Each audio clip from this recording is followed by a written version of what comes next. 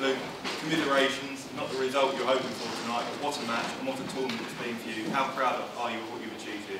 It's been unbelievable. Like I've said, I just wanted to win one game, come back after Christmas, and that was it. That's the only goals I set, so this is just a massive bonus. You've captured the imagination of the entire nation here with what you've achieved. Has it sunk in yet? Yeah, it's sunk in. No one likes losing, and I've not really lost much, but to lose on that stage, you can't be angry at yourself.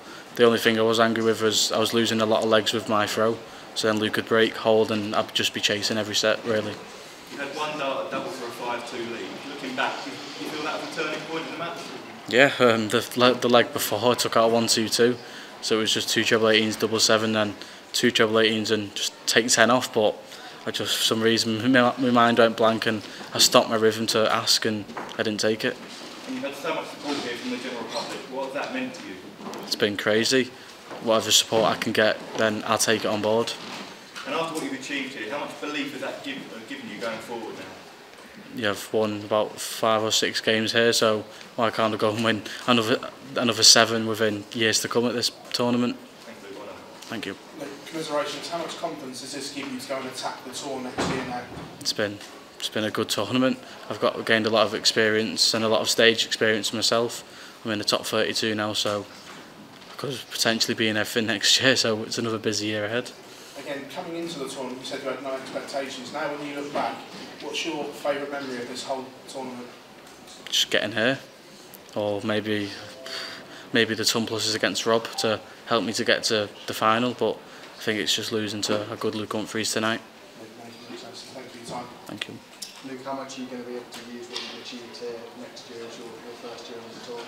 I'm gonna use all of it. It's my first year on the tour next year. I've broken into the top 32, so it's been unbelievable the past 3 to 4 weeks, and now I just can't wait to go home.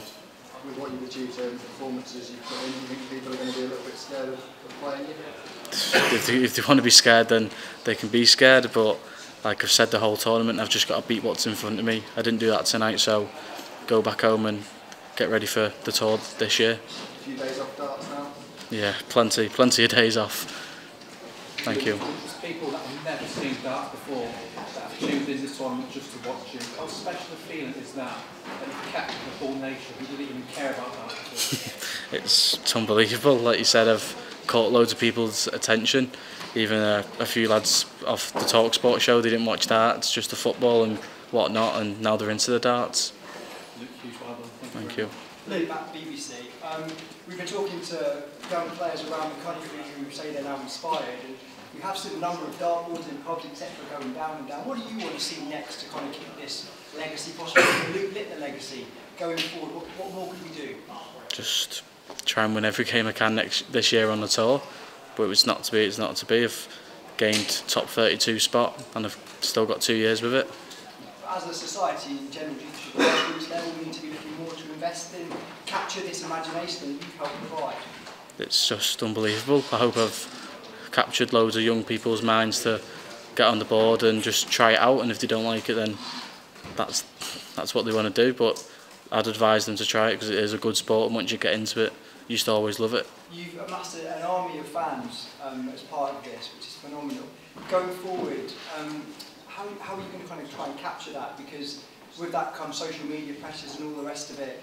Do you have to change going forward, or you put a lot of yourself out on social media? What do you think going forward? Just gotta be myself, be the Luke Littler what I have been for the past 3 to 4 weeks down here. Well, congratulations, amazing achievement. Thank you, Luke. Luke, you might not have seen the pictures yet, but up in St Helens, the Youth Academy, the kids were out in force tonight till 10 o'clock at night, playing darts, cheering you on. Should be in bed. Aside from everything you've achieved, inspiring all those kids must make you feel immensely proud. Yeah, I didn't really know about that. I looked up at the board, the CV, and I seen them all cheering. I was just like, it's crazy. And is it a Wednesday or a Thursday? The academy's only on a Monday, so I'm guessing Carl Holden put the effort in to put all the boards up, get all the people in and pack it out. Luke, and just on the academy, the support, would you like to say anything to them that have been supporting you from up there, a little message for them? Just thanks a lot. I didn't really know. I think it was maybe going into the 8th set, then I looked up and they were there, so it gave me more of a boost, but didn't get over the line. So Congratulations is what it is. again, and good luck to them next season at all. Thank you. Okay, any more in? Okay, thanks everybody.